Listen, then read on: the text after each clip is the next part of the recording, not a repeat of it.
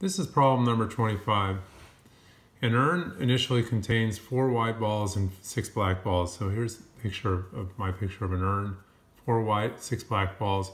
Each time a ball is drawn, its color is noted and then it is replaced in the urn along with another ball of the same color. What is the probability that the first 2 balls drawn are black?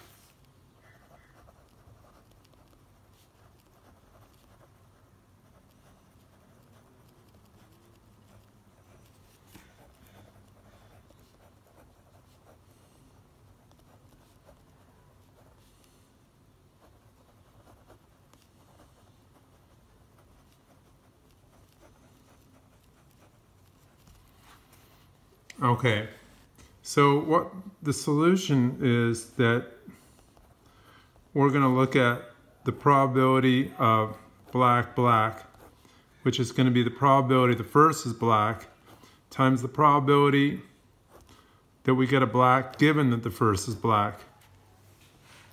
So the probability that the first one is black, so anyway, we have two things. One is following the other. So first I'm going to draw a black, and we're going to draw one of the balls, and then we're going to draw another one. So what's the probability when we have the first thing happening that we get a black? Well, that's going to be 6 out of 10. Why out of 10? Because there's 10 in total. So 6 out of 10.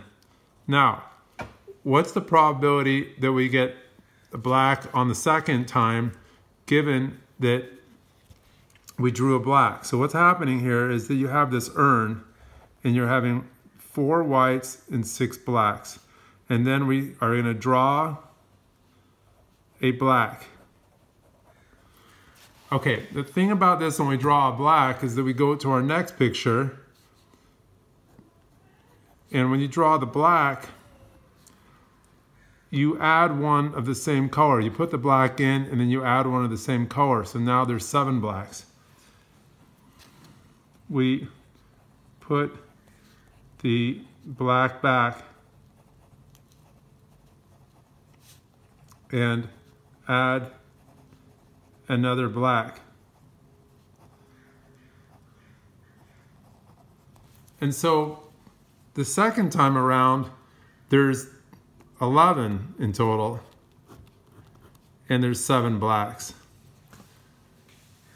So the probability of 2 things happening is equal to the probability of the first thing happening times the probability that the second thing happens. This bar means it's the probability black given that the first time I got a black.